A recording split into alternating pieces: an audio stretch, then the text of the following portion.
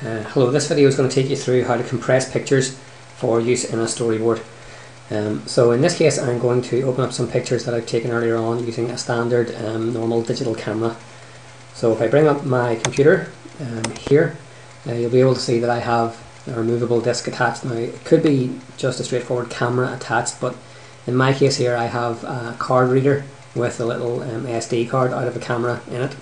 If I open it up and go into the different folders, I can eventually see all the pictures that I've taken. It's a useful idea here to go to view and details so that you're able to select or order your pictures by date. You can also see in here just the size of the pictures. That's like 1.2 or 1.3 megabytes per picture.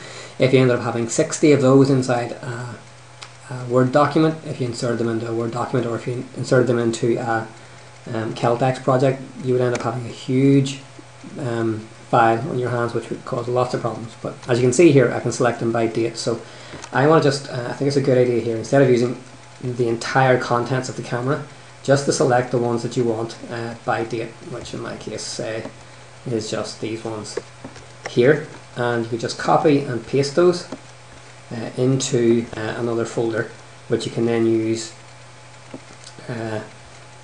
to make your storyboard from. So these are all the pictures that I need here. What I now need to do is to open these inside some sort of editing software, picture editing software. If you have Microsoft Office on your computer, that is, if you go to all programs and you see Office or Microsoft Office in there somewhere, you'll have PictureManager, which is a wee sort of free kind of tool for editing pictures.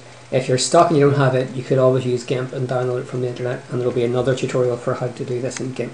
At any rate, in PictureManager, all you need to do is right click on a given picture and go to open with PictureManager, and you could then, I think, press one of these buttons here, film strip, and it should open up all the pictures that you have in that little folder.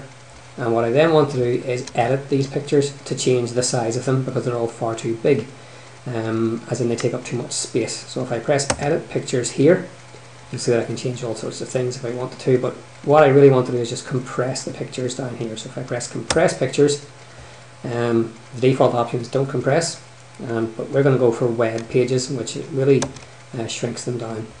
So if I do that down at the bottom here, I've got an OK option.